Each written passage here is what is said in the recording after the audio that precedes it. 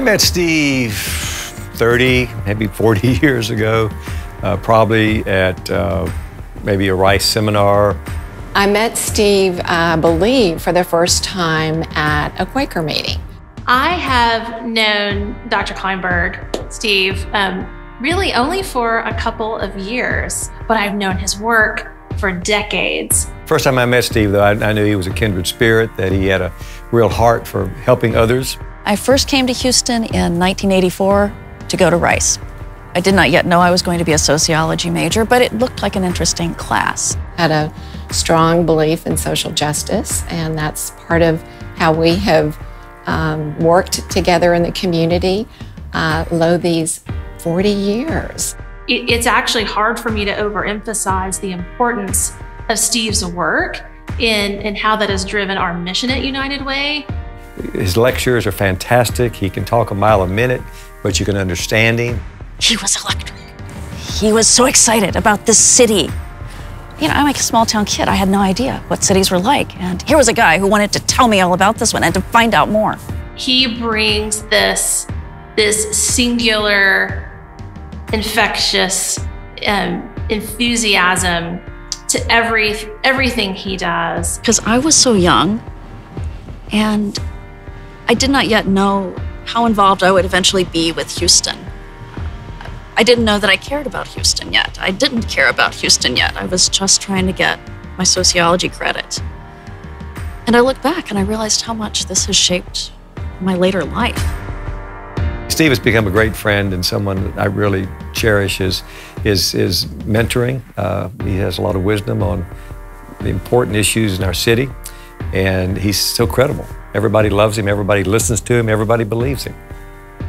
There's so many things about Stephen's work that have really deeply affected me. One is simply this attention paid to a city. As a journalist, I realized in my 30s, oh, this is what I care most about. What is this city? What is it doing? How is it changing? What makes it run?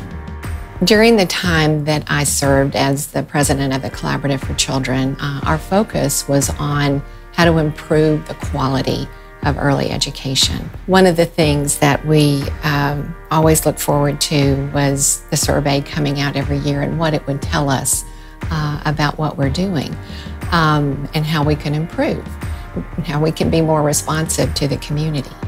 You look at our city now, the racial mix and the ethnic mix, it's incredible. And it's our strength. My gosh, so many people don't want it to change, but it's going to change. And you have to embrace the change. And I think Steve has helped us embrace the changes. And, as Steve says in Prophetic City, Houston is kind of the laboratory and the frontier for the rest of the United States. What happens here could be a leading indicator of what's to come across the rest of the nation.